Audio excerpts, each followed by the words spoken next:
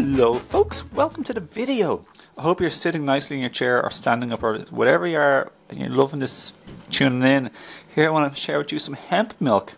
Delicious hemp milk with a little bit of the old chocolate added in.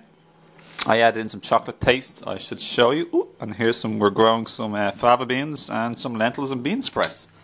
Let me show you what I came to show you, and that is some cacao paste. So there's a little bit of cacao paste in here. If you haven't seen cacao paste, it's just like rock hard, like a mixture of cocoa butter with the powder combined. It's just squashed bean. It's like hard as a rock.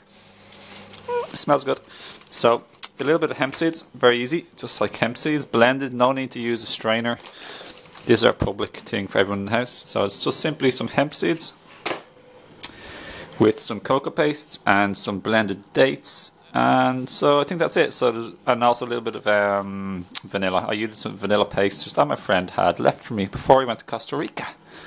So this is yummy, yummy, yummy, yummy, yummy. It's so easy. No need to use a straining bag. I made almond milk earlier, but I have to use a straining bag. Extra time, 2 blends, whereas this is just 1 blend. Very easy, very tasty, very nutritional, delicious, and scrumptious, delectable, delightful, deliriously decadent.